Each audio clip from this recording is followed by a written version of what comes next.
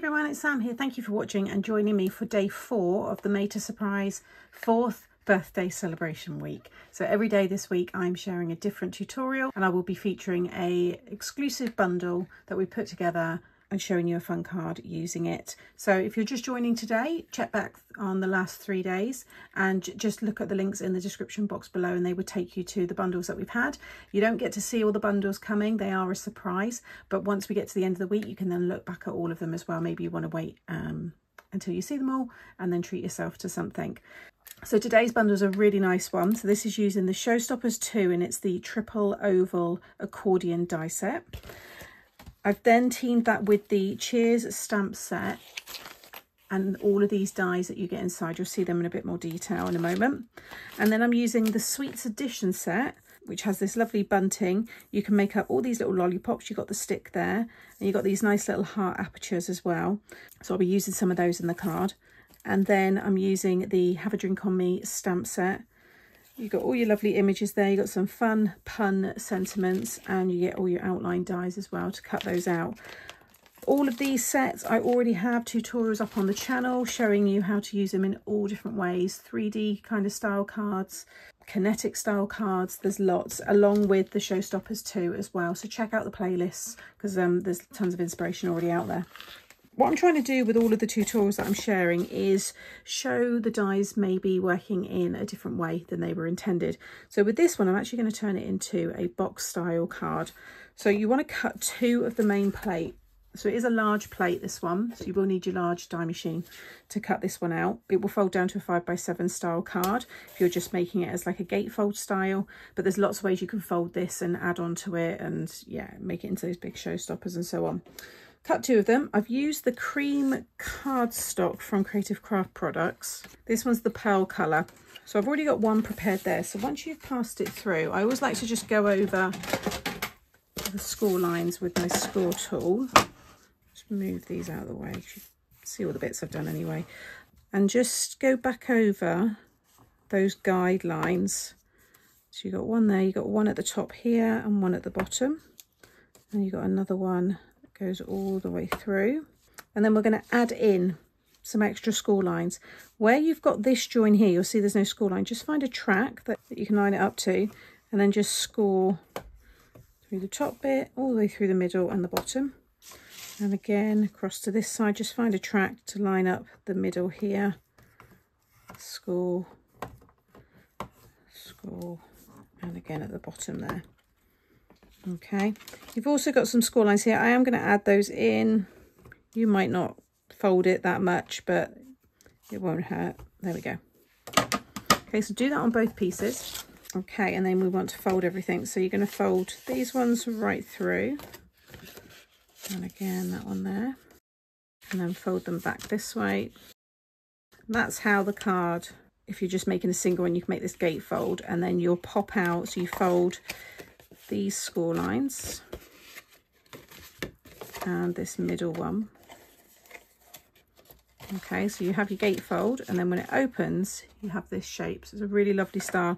There's dies, I've got them all here. You can extend onto here, so you can start to obviously make it longer. You can double it up that way. Loads of things to do with this. Like I said, check out the playlist, there's lots of inspiration. But what we're going to do with this one is fold them now back again that way. Okay, and then these new score lines that you've made, you want to create a valley fold. And again on this side. Okay. So we've got this shape. So do that twice. So I've already got my other one here already. But we're going to now stick these back to back, but just attaching the side pieces. And we've got this cool box card which will fold flat because you fold in the sides like so. So I'm going to use the construction glue and you want to add it just to the top bit there, all the way down that half oval shape, and then just sit that over, give that a minute to dry, and then just repeat the same on the other end and just sit that over that one. And just give that all a minute to dry. So now to decorate. Some of the oval shapes are slightly different because of the outer, basically what you can do, if I just talk you through it. So if you cut this larger one, I've actually cut a few here because I was going to do something different and then I changed my mind. They will sit over the top of here. Now obviously, because I put the fold in there, it won't go right in, but that would sit over that side. So you could see how you could extend it out that way. And then you've got, so these three nest together and they will cover the middle panel. Okay, so you've got your mats and layers. This larger one is for the outside. However, the middle two of this one you can use for the mat layers on this piece. Okay, so when you get it, nest those three together and then you'll know that that's the one for the sides there, and these ones are for in there.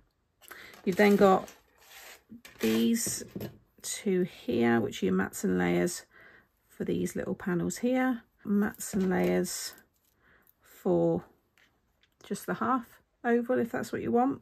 The mats and layers for these panels, so for every single one.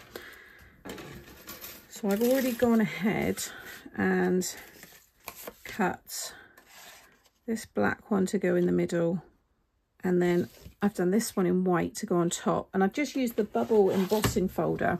I thought the bubbles worked well with the theme, with the drinks and the champagne and the bubbles, and also the sentiment, celebrate with bubbles. And then all I've done for the side piece, I'm not going to have mats and layers, I'm just having black matte layers, and I'm leaving the tops plain because I've got this bunting and it actually pops quite nicely against the cream. So you can see those ones in there, and then here, here, and then two more for the little side panels there as well. So I'm going to stick all those down next.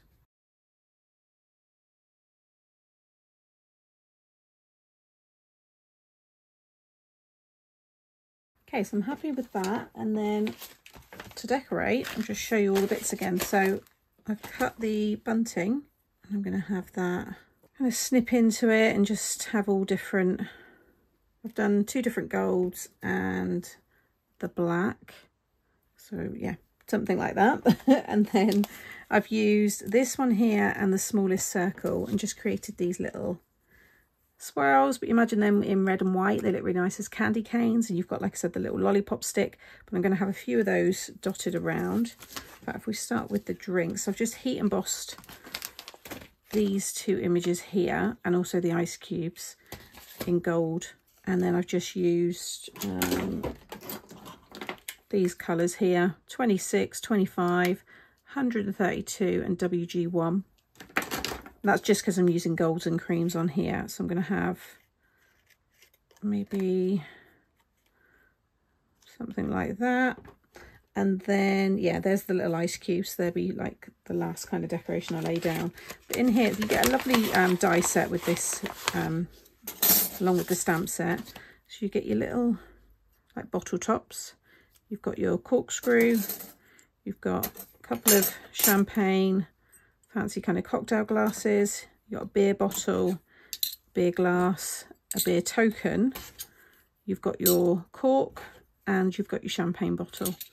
So I've used a few of these pieces. So there's the champagne bottle. So I'll probably have that, something like that. There is one of the glasses. I've got the cork, which has got to be kind of up towards the top. And then the little corkscrew there. And then the sentiment I've heat embossed there, which is celebrate with bubbles. You've got lovely bubbly, it's party time, cheers and happy birthday. Something I want to build up, if you've been following me, you know I like to do these little clusters and then just kind of add these extra bits in. The ice cubes just kind of falling down. It's going to be quite a full card. I want to throw a lot of this. And then I've used the little hearts as well. You've got them there. You've also got a little heart in the middle of that one, plus all the hearts on here. And I'll just scatter them around as well. So I'm going to keep it on high speed so you can watch me sticking it all down, and then I will show you it when it's all finished.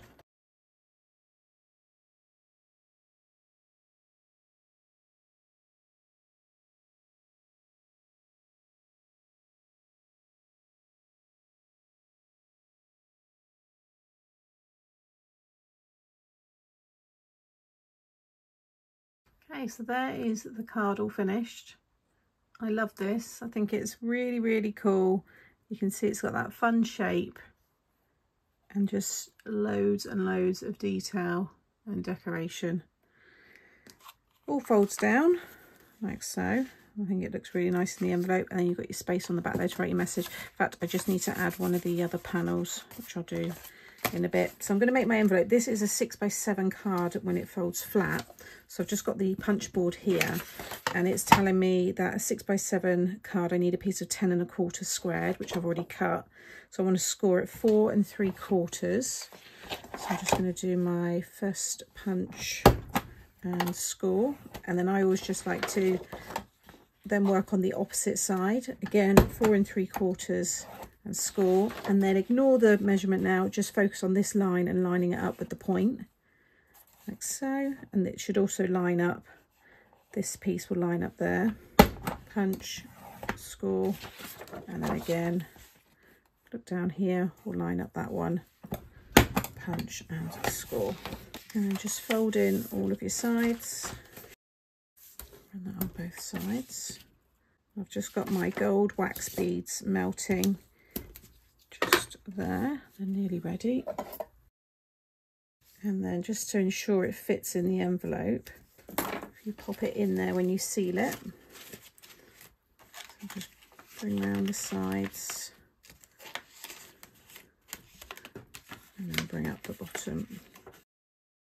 So take it out, and then you've got what I call a bouncy envelope. You'll see now it's got that bounce, which means it's got that space to hold the card. Because I'm not going to be sending it yet, I'm going to just pop this wax paper in between, pour out my wax, and I've got my happy birthday seal. Just leave that to set. I've picked out some stamps because it's a big envelope. I've gone for some bigger ones here. I do this just for decoration.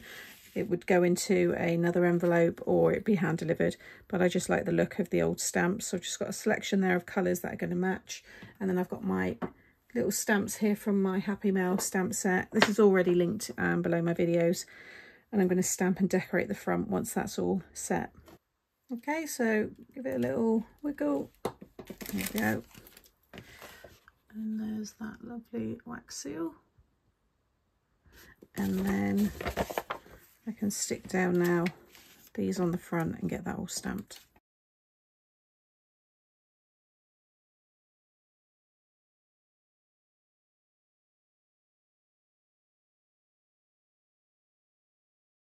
Okay, so there's the finished envelope, and then again, nice close up of that card. I think it's really, really cool. So if you've got this die set, hopefully this has just given you another idea and a way to use it. And for anybody new, I hope you like it. Like I said, check out all of the bundles. You can find them by clicking here. That'll take you to the homepage where we've got all the bundles for this week. I'll also have the product all individually linked in the description box as well below. Make sure you're subscribed, and that way you won't miss out on what I've got to share for the rest of the week, but also everything else I'm going to share. And I'll have the playlist coming up here, which will have all of the cards that I'm making to celebrate 4 years of Meta Surprise. So thanks again, and I'll see you all again very soon. Bye.